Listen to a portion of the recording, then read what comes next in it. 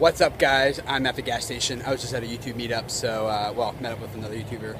I'm in Nashville. I got like 4 hours to drive home tonight, so it's super late. But anyway, a lot of you guys have been asking me about the new YouTube update and about the partner program, and like, is this good? Is this bad? What do I think?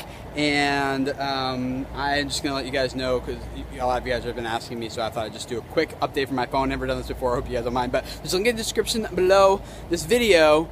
That will go to a video. I talked about this whole program, this update 5 months ago actually, when I was saying I hope YouTube does this, and they've done it, so I don't know if they listened to me or not, or if I'm just, I don't know. But it's pretty much the exact same thing that I hoped would happen.